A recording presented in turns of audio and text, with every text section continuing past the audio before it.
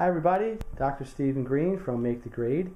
I want to talk to you today about the whole idea of planning ahead, planning your work, working your plan, and the idea that emergencies create urgencies and avoiding them. So one of the things, especially the times of year when you have midterms and finals, the things that are on the horizon right now at least, it's really important to plan what you're going to do and figure it out ahead of time. The most obvious way to do it is just a simple calendar. This is a monthly calendar. The idea would be to write things ahead so you know what's coming. So example, if today's Monday, you got a math test on Friday, you want to know what's coming up. And also it helps you plan your studying, because if you know what's coming up, you can break your homework and your preparation into multiple days.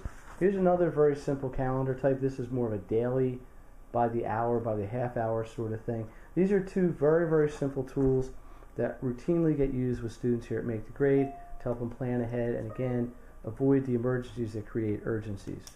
Specifically, let me give you one tip I think will help you today. Take something like this and make a list of all of your upcoming work right through the end of the term, through the end of your finals, through your midterms, whatever. Write them down and then pan backwards to make sure you get to everything. These are things I work with routinely with students here at the Make the Grade office if this is something that's going to be interesting to you.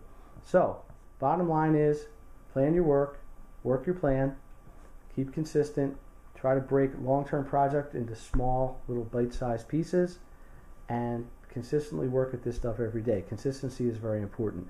If you have any questions, you can contact me at 215-540-8378 or at makethegrade.net.